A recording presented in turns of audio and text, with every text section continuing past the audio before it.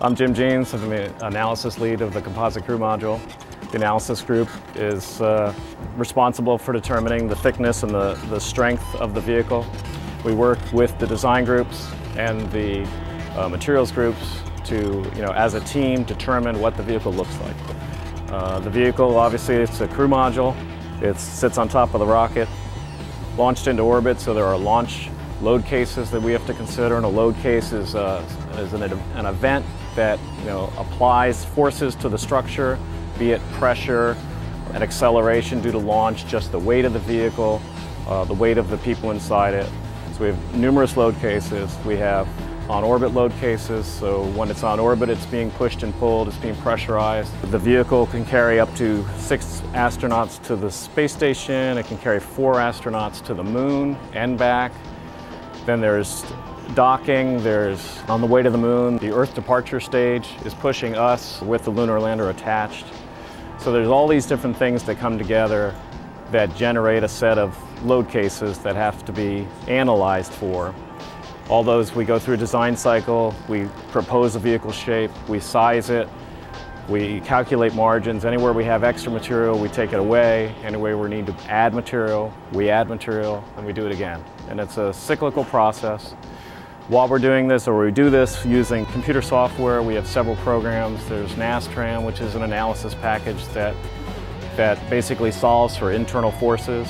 To give some idea of the forces we're dealing with, this is a scale model of the crew module. It's roughly 12 feet in diameter. It's about 10 feet high. Maximum design pressure is 31 psi.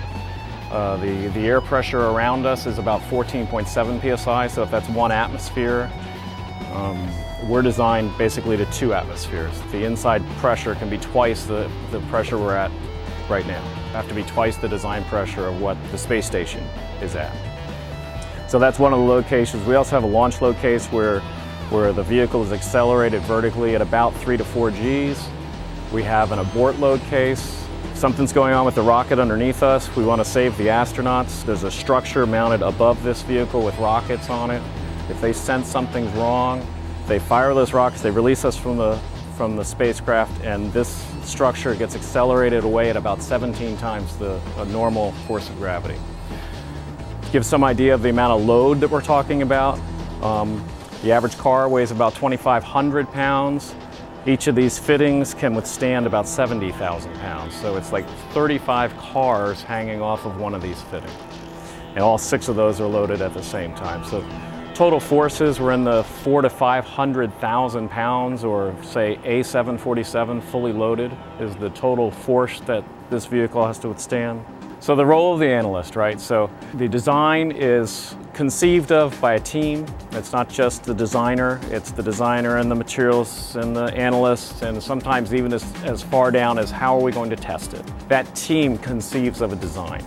And as the design evolves, the analyst has the role that it's their job to guide the design such that the analysis will close, right? We need to be able to come up with an answer that shows that the final design will work, right? So if the designer is going down a path where that's looking like it's not going to work, and I don't have enough analysis behind that design to say I can get there, we have to guide the design to come back into something that we can get our arms around it, come up with an answer that, yep, that'll work. It may not always be the most optimum design, but it has to be a design that meets our form, fit, and function, meets our requirements. We have a lot of requirements. So we got to be able to get all of those things in a box and say, we're good. When that's done, we build our article, bring it to a facility like we're in here, and we test it. What we have right now is our article mounted upside down. We're in a test fixture, and we're pressurizing it, we're pulling on it, pushing on it.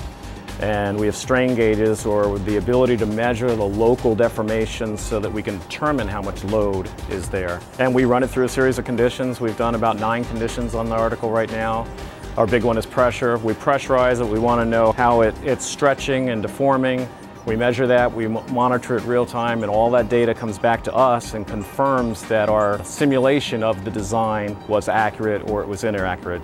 Did we do a good job, or did we miss a few things, and do we have to make some changes and go back and update our analysis to match what we actually got in test?